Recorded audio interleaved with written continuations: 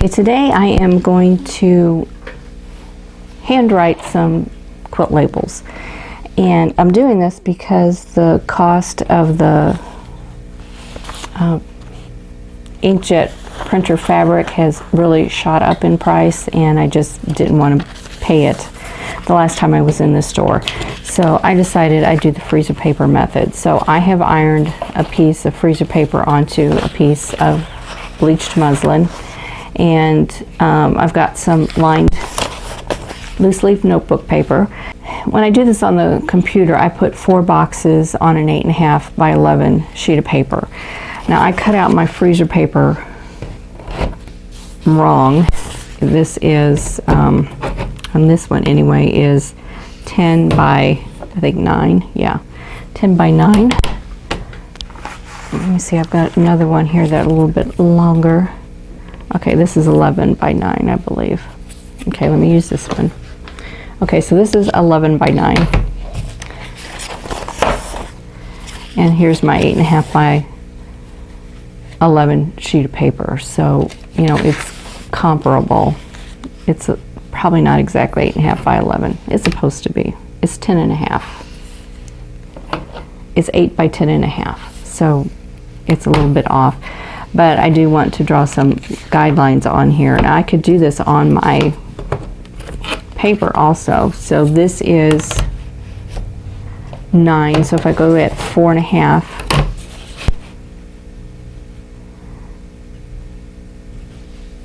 and I'm using a micron pen. This is a 0.8 nib, so it's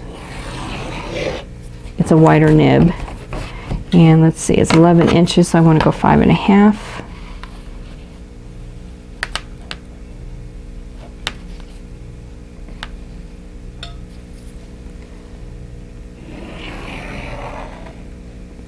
So I've got my lines there for 4, and then I'm going to go in by 1/4 of an inch on each side of those lines so that I remember that there are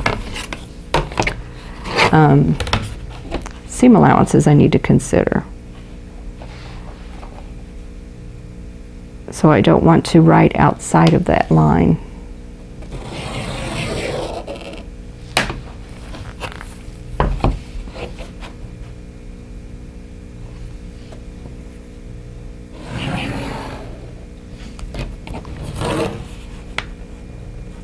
Now, if you do this on your notebook paper, you won't have to draw this on every single sheet that you use of freezer paper. You won't have to do that. So that's something to consider.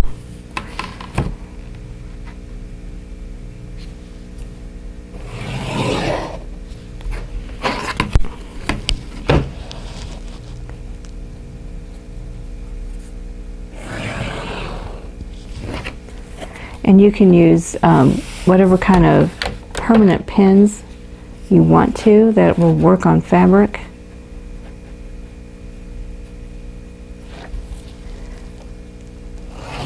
Okay, so now I have all my guidelines.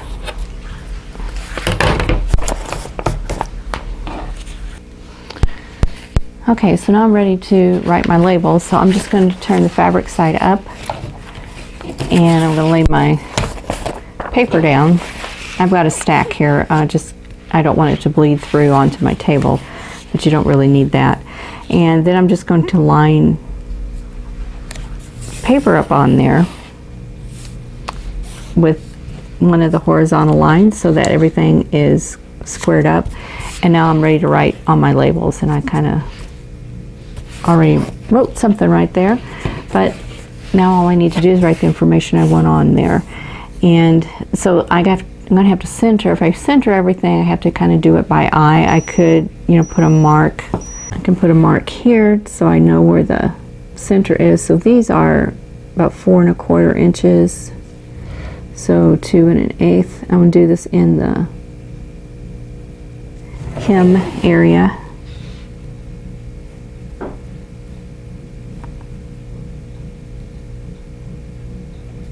So here, I know that's center from, it should be anyway. It looks off now. 2 1/8. Yeah, this is, so I put 2 1/2 on this one, so 2 1/8 is here. Okay, so I know these two marks are my center. And line everything up and position it where it's comfortable to write, and then I can write the information I want on my label. And okay, so this, I need a label for my Lone Star quilt. So you can print it or you can write it.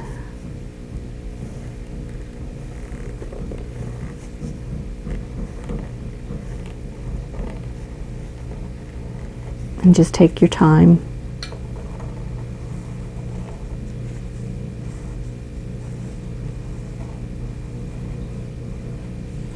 So there's my Lone Star.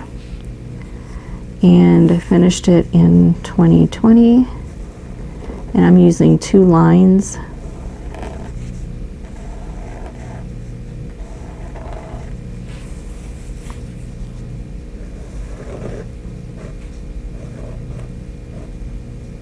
Go ahead and print this information.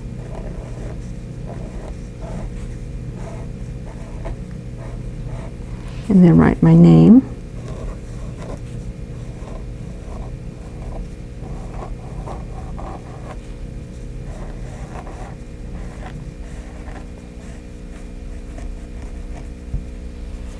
And then you can write anything else you want. You can make this smaller than what I'm doing. I'm making this label pretty big.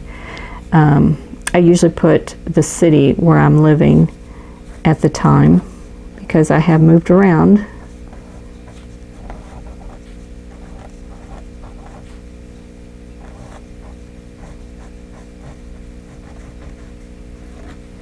And then I usually put like piece or unknown, and which I don't know the person's name who pieced this, so I could write her name on here. I kind of wish I'd raised this up a little bit, but I'm going to put this down here.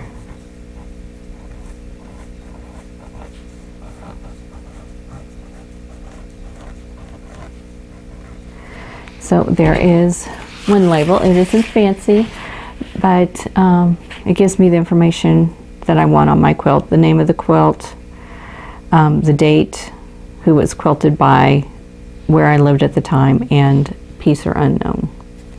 So I'm going to do that with some of my other ones, and I'm going to turn my paper around. So what's throwing me off is the blank space up here. So let me turn it this way and do another one. And let's see which one. I don't have my list with me down here. I'm in the studio and my list is up by my computer, so, and then that's upstairs. Okay, the Tea Party quilt, because I just finished that. So let's do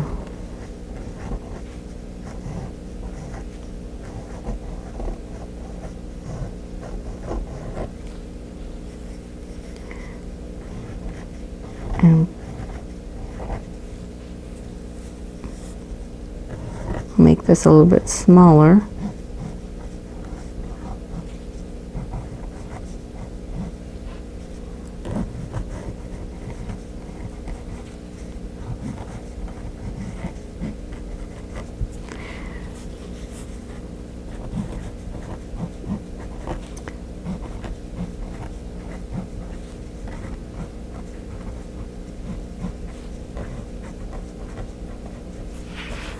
And let's see, I can't remember, Lakeside Quilters, I believe, what they were called.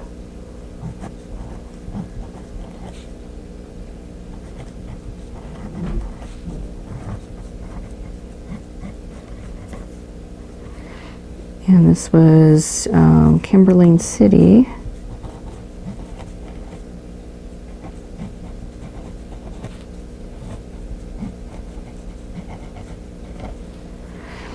So that's where, there we go, Lakeside Quilters of Kimberling City. Okay, so that's 2. So these don't take long, it's just prepping. You need freezer paper, you need fabric you want to write on, and make sure your fabric is pre-washed. You need your iron so that you can press your freezer paper onto your fabric, and I suggest when you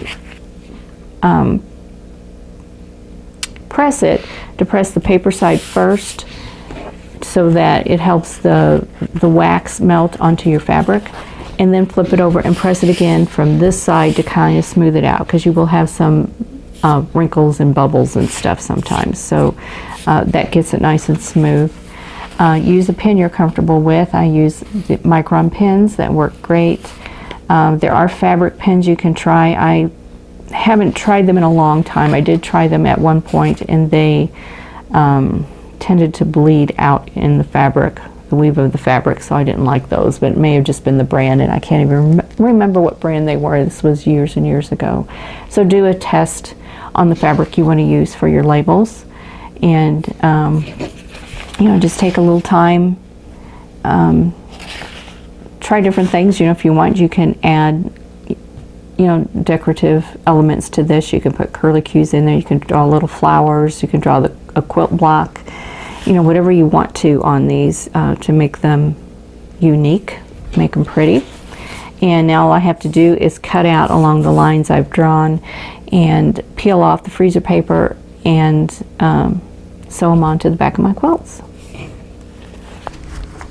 I've got my list done, so now I can cut these apart, and I'm going to just take these to my rotary mat and just going to cut along the center line. Okay, I have all my quilt labels now, so all I need to do is to peel off the backing, which is freezer paper, and that's shouldn't be too difficult. We'll see. Yeah, here we go. Just have to peel it off, and then it'll be ready to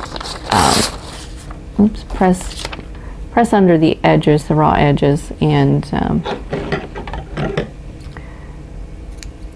trim off those threads, and they'll be ready to put on my quilt.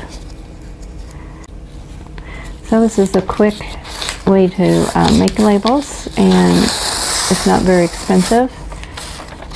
A roll of freezer paper doesn't cost very much, and it'll last a long time. I've had this roll of freezer paper for a couple of years, and I still have quite a bit on the roll. So now on these, you might have noticed the lines I drew are on the front, and that's just because I forgot to turn the fabric over, but that actually gives me a good pressing line, so there's nothing wrong with that. And there are all my labels, and all ready to go on my quilts, and I can press under the 1/4 inch or just leave it and just, you know, press it as I go, as I sew them on. But they're ready to go. So here's an idea of another way you can make your labels, just to hand write them, and use your freezer paper, a pigma pen, and then you're ready to go. Thanks for watching. For more quilting ideas, click on the video links, and to keep up with my latest projects, click on the subscribe button. I hope to see you again soon.